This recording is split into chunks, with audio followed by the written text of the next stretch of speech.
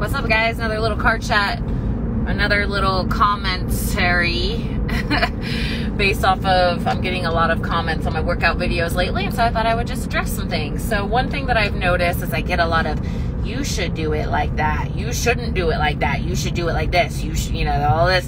Stop shooting all over yourself. Listen to me. Like, there's a lot of, I don't know how else to say it. There's a lot of egos in the training industry, and they like to do things like wrong, right. I know more than everybody else, and everybody else knows less than me. And there's a lot of this kind of thinking, right? So, for example, recently it's been, you should do your overhead presses before your third exercise and stuff like this. And I'm just like, guys, it doesn't matter that much. What matters at the end of the day is that you got the freaking stimulus for muscle growth and you got out of there. Okay? It's like there's so much of this, like, well, you have to do this primer movement, this compound movement, then you have to do a stabilized one and then an unstabilized one, and it has to be this way. And I'm like, let me see your effing shoulders, bro. Let's compare. Because I get a lot of this kind of stuff from people who don't have results. They watch a bunch of coaches. Everybody has a different opinion. Everyone has a different opinion on programming. And the one thing that I have seen for sure is that so many people disempower themselves in the gym because they have this one coach that they geek out on, and he knows everything, and however he says to do it is the right way.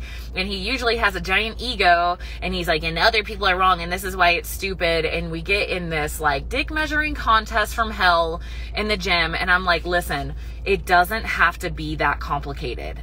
It doesn't have to be this big, hard, crazy, freaking, the lady in the meme with the symbols and she's all confused. Like, that's how I see these people that are like so in the mindset of it has to be done a certain specific, perfect way. And I'm like, you know what freaking matters? That you get your ass in there, that you lift hard, that you go for it, that you create that stimulus for growth, and then you get out and you recover and you eat well to recover your muscles. So I'm just sharing this because thank you, Mariah. I'm getting so many comments of just these like, that you're doing it wrong mentality. And I have to admit, it is a little annoying when you have spent, probably close to $100,000 in your education and learn from many of the top coaches in the world. And then you're getting Joe Schmo on Instagram who wants to tell you, not like that. I'm like, let me see your shoulders, bro. Let's see. You want to go lift together? Let's see what you got. And so anyway, I'm sharing that because it's kind of become like culturally a thing, and it makes people afraid. It disempowers people. It makes them go into the gym like, oh, I'm not doing it right, And I'm like, holy shit, can we bring this back to the old school where people just went in the gym and freaking lifted? I'll tell you what, I'm going to listen to somebody who has results before I'm going to listen to some coach who thinks he knows everything and doesn't have results in that area. Straight up. I know a dude at the gym and he had a pancake butt and now he has really nice glutes. I'm very interested in what he has to say. But Joe Schmo, who's maybe he even got educated and he still does not have glutes, but he knows everything about glutes, I'm not interested. Especially when he's coming at me with a bunch of ego about it. And I guarantee, I know why he doesn't have glutes. Because he got a big old ego and thinks he knows how to do it, and he doesn't. And so I'm just only bringing this up because don't let those kind of people like get to you. Don't get so trapped into the mentality of like this disempowered, like, I don't know, am I doing this right? It's like, dude, did you go in there like a mother effing beast and stimulate your muscles and freaking kill it? Okay, cool. You're going to grow some muscle. I freaking promise you. You know how you're not going to go build muscle is being in this energy of, am I doing it right? What if some trainer is watching me and this isn't exactly right? Just freaking connect to your own body and push yourself. It doesn't have to be so effing complicated. Yes, there are more intelligent ways that we can train, right? But this whole mentality of like, holy shit, your overhead presses should have been third out of fourth in this order of exercises. I'm like, bro, like, stop overcomplicating everything and just get in there and kick your ass. Do men stare at me in the gym and do they go up to you and give you advice? No, actually, I will admit I do have men sometimes ask me for advice. haven't had that. No, I haven't had people. No, people only do that from Instagram comments, you know. And I don't know, sometimes I'm not really sure if they're just trolling and they just, you know, like to do this with fitness people and just say stuff just to get a rise out of them or whatever. I never really know. And sometimes I won't comment, and sometimes you guys know how I am, and I will, and I like to be a little sass mouth brat because that's just how I am. But I'm bringing this up because I see from like people who are being genuine, they're like, they've seen all this dogma of like, this is how you have to do it, and blah, and then everybody has a different opinion, right? And so then people get so confused and they get disempowered. I actually was learning from like one of the like top strength coaches in the world and was doing, and I'm not going to say who it is, but I was doing everything the way that he said to do it. And I got so disempowered. His energy was so disempowering of like, wrong, everyone, wrong, no, wrong. I actually lost a significant amount of muscle during that time because my intensity was so low because I was so concerned about doing it the way he said to do it. And then as I went further in my career, I met other coaches that were like, no, actually he's freaking wrong on that, right? So like, this kind, watch out for that, you know, like this ego. I don't really like the kind of posts and stuff that are like wrong, right. You know, I get like trying to help people overcome things that might injure them, or like how we can optimize exercises. But if somebody's coming at you in the energy of like, everybody's wrong and I'm right, I would just kind of raise an eyebrow at that, you know. Are people treating weights and fitness as a one-size-fits-all approach? Of course, that's what everybody does with everything, nutrition too.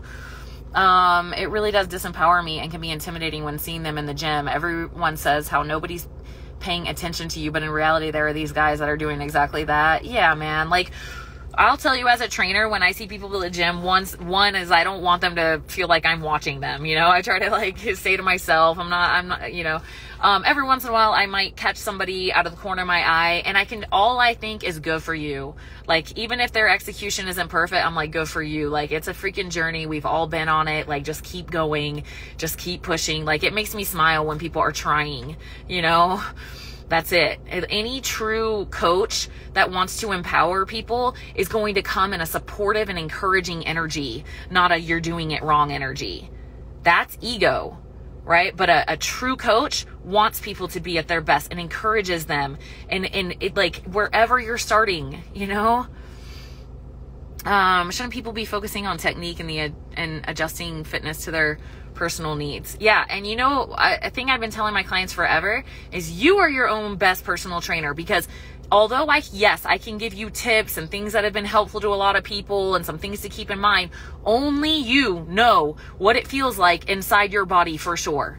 Only you do. So like, so much you can get so far by simply closing your eyes and connecting. Let's say you're doing delt raises and you're like, dude, am I even feeling that in my delts right there? Hold on. Let me move this around a little bit. Oh shit. Oh, actually I figured out if I don't go down all the way and oh freak. You can get really far just doing that. Yeah. Encouragement over ego. Yeah.